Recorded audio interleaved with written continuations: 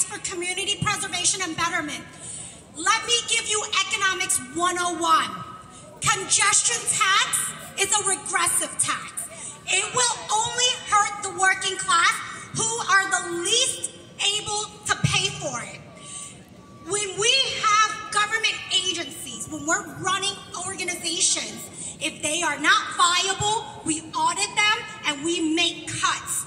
Why are we continuing to fund the MTA when the services continue to decline?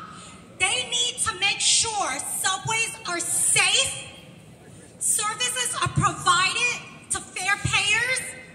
How about going after those who are evading fares? Yeah.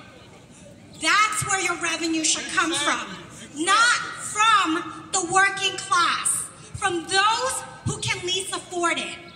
We have Chinatown, Little Italy, and other neighborhoods in the congestion zone where people cannot afford to come in. They don't work normal 9-to-5 jobs. They need to come in off hours. Subways are not reliable. If you could get it to 6 minutes, 24 hours a day, 7 days a week, perhaps. But we don't have that. So solve the problem with the MTA. And I love how people talk about, look at London, look at Singapore.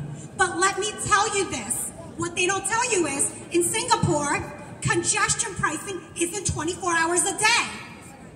It is dynamic pricing. When there's congestion, it costs more. When there's no congestion, there's no fee. There's no fee after hours. This is a broken system. We need to fix it, and by taxing the working class is not the way to do it. Thank you.